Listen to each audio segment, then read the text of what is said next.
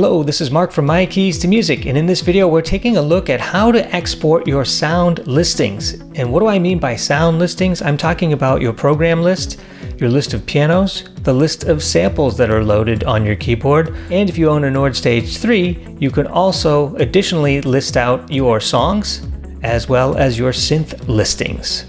And if you like lessons like this, you can check it out at www.mykeystomusic.com, where I have comprehensive training for the Nord Electro 5, the Nord Electro 6, the Nord Stage 3, and the upcoming Nord Wave 2. Thanks for joining me. Let's begin the lesson. In this lesson, we're talking about exporting, customizing, and even printing your Nord keyboard sound lists. So what do I mean exactly by sound lists? If you look at the Nord Sound Manager application, I happen to have it connected to my Nord Stage 3. It's powered up, so I'm able to see all the sounds within. And it's broken into sections. Primarily, we have the piano, and these are a list of pianos. Sample libraries, in other words, these are all the samples that are loaded on my Nord Stage 3. Then we have the programs, and then the synth area, or all the synth presets, and then finally the songs. Here we see a chart of the various Nord keyboards that are popular today. Your keyboard may or may not have the ability to play pianos or songs or set lists versus those that do, like the Nord Stage 3. So what you see in the screen here in this tutorial may be a little different than what you see on your keyboard, but all Nord keyboards have the ability to have a program list at the very least, which is primarily what I think this feature is going to be most useful for. It might be nice to be able to export these lists and customize them for use on a gig or for your own organizational purposes. All of this is possible with this one simple trick. And it's one of those hidden features that once you find out about it, it's pretty cool. So if you're in the Nord Sound Manager and you simply go under File, Export Sound Lists, you'll be able to do that. And it's going to ask me where I want to store them. Please select the folder where you want the exported sound list to be placed. I will download it and put it in a new folder that I've allocated here on my desktop called My Sounds, and I'll click Open. And then you'll see it just takes a second to export all of those lists, and what you end up with, let me hide the Nord Sound Manager application and open up this folder. And what you end up with is some pretty cool listings. Now, they're labeled Nord Stage 3 Piano, Program, Sample Library, Song, and Synth, as you can see here, so it follows suit to what we saw in the Nord Sound Manager. In addition, it's date stamped, so we know when we exported it. And it's formatted in a way that's very flexible. It's an HTML format, so that means if I double click on it, it should open up your default browser. And when you open it up like this, you should get a nice, neat list with labels, even some basic formatting here. We have the gray against the lighter gray, so we can see it better. And for the pianos, for example, we have the partition. That's where it's stored, so it's in the piano section of the Nord keyboard. We have the bank, which is sort of like a category, grand versus upright versus electric versus clavs, etc. Then we have the location, and then the actual name of the piano, the version of the piano, and the size, which could be handy. Then we have the other miscellaneous information, which is actually pretty useful. We can see that this one's used by 181 programs and so forth. Now you might be asking yourself, well, why do I care about this? I have all this information already in the Nord Sound Manager. Why do I need this? In fact, the Nord Sound Manager already can sort this and it can filter it. And you can even sort it by bank and so forth. So why do I care about this? Well, the key here is what you're about to see. I'm going to close this, and actually I'm going to open up the program file that came with the Nord. But look at the program list. Now your Nord keyboard, for the most part, depending on the model you have, can hold up to 400 different programs. So that's quite a hefty list. What if you wanted it sorted by name? What if you wanted it sorted by category, then by name? What if you wanted it sorted by all the panel A's that use a certain sound? What if you wanted it sorted by panel B? You can do that. Why?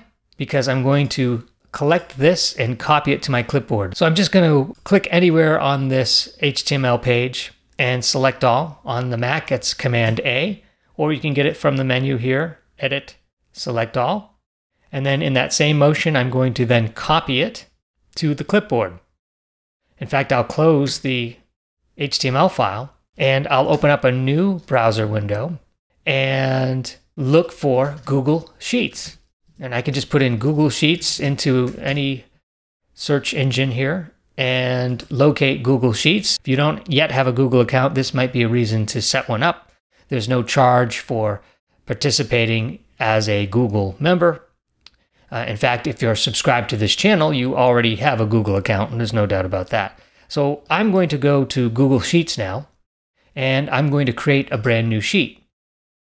And the beauty of the way they formatted this, once I copy it to the clipboard, I can simply push A1, which should be defaulted that way, and I'll paste it, which is Control V, or Command V on my Macintosh, Control V on your Windows machine. And wow, now I've got this list in Google Sheets. And now the world is your oyster in terms of what you can do with it. We could sort the list, and you can easily go to the top column and then click Sort Sheet A to Z, and it'll sort that list exactly by that particular column. And of course, it'll bring in the header.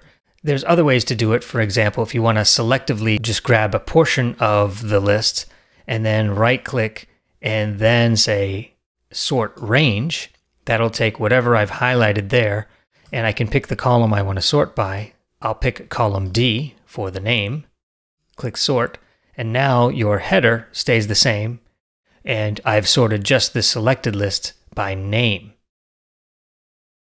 Or I could select all by clicking up here like this, right-clicking, click Sort Range again, this time say that the data has a header row so it doesn't include it, and then it actually is going to give me a list of names that I want to sort by. So again, if I want to sort by name, I can do that, then push Sort. That will sort my entire list by name while keeping and preserving my header row. All right, let me undo that. While it's still selected, I'll do this one more time. Click Sort Range. Include the fact that the data has a header row. This time I will sort by bank and add another sort column by name. And that way you can do multiple sorts. It's preserving my bank sort order, but within the bank, it's sorting by name. This opens up an unlimited amount of possibilities for sorting and categorizing these programmatically. Obviously, if you're making a song list or a set list for a specific reason, you might not be able to do it by name, by category, or by any of that criteria. You might just need to manually sort it. And we'll show you here in a minute how you can drag these rows up and down and move things around a little bit. So I'm going to grab A1 through A11, which would be the first set of sounds, and I'm holding the Shift key to do that. So I'm just clicking A1, holding the Shift key, and then pushing all the way to column K. Then I'm going to copy that to my clipboard, so Command C. Then I'll create a new sheet here and paste that. And now I've got my first customized list. Now, what if I want to attach a song name to this, for example? I could do that. I can, instead of using partition for the word program, we don't really need that. I can put song names in here. So I could just say song 1, song 2. You could just say Lovin' You. Let's say that's a song name. Let's say One Sunday is a song name, etc., etc. So you could put in your song names here. Other things you can do, now you can format it to your heart's desire. Let's just say I want bank and location centered so that they're center justified. Looks a little better. And then you can double click here between your columns, and that will auto resize to the largest width of whatever the information within that column is contained. Version, I don't need version. I'm just going to delete that whole thing. In fact, I'll right click here and delete the column. And then in panel A, I can look at that. I can look at the panel A sample library assigned to that program. There's panel B and the sample library associated with that. And then I have a nice info field here. It's quite flexible because now I'm in Google Sheets and I can do this any way I want. Now, let's say I was creating a custom set list, and generally speaking, this short list of 10 programs here is my go-to sound settings. But let's say I'm constructing a set list for a gig. I can just copy this here, and I'll even paste it down here, and I'll just say short set. Okay, so let's just say this is my short set list, and on this particular gig coming up, I want Loving You as the last song, so I can just push and hold 16 here and drag it down to the end, or to the end like this. And now I've resorted my list in a unique way that really is not as easy to do any other way. Let's just say that, okay, well, for this, I don't really need all the information in this column. So I'll delete these columns here. All right. In fact, I'll delete those by right-clicking in one of them. And that way it deletes all the labels too. Let's go ahead and move this to another sheet. Copy that and paste that into another sheet. Okay, so you can see how this is evolving. If you want to stay organized, this is a neat way to do it. You could do it all in one Google Sheet with multiple subsheets here down below and have a whole place for all your set list and all your organized sounds for your Nord keyboards. Now, watch this. I'm going to add, actually, let me get this. I'm going to insert one above this and one above this. And I want to put those labels back on there because they're very handy. Copy this label set, which is just that row, and I'll paste it here. There we go. Now I've got my labels again. And then this is not going to be partition. I'll rename this to song. All right, this is starting to shape up. So now I've got the bank, the location, and the name. Let me delete those as well. Thanks for being patient here while I explore this. It could spark some additional ideas for you.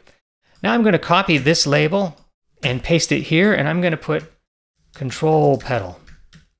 Let's just say I also want an indication as to which programs are going to be using a control pedal in the setup. That will remind me that, oh yeah, this song uses a control pedal. So watch this. I'm going to just highlight this row by clicking here and holding the shift button and then clicking the last row, and then insert checkbox.